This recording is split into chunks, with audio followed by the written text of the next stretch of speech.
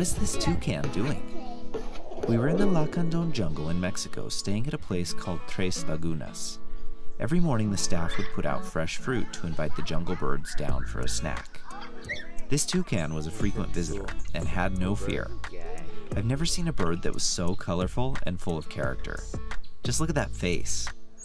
He ate some of the fruit that was put out, and then after hopping onto the table, started doing this. What do you think it's doing? It turns out this is the way birds keep their beak clean and in good shape. All birds do it. You'd do it too if you had a 7-inch long rainbow beak on your face.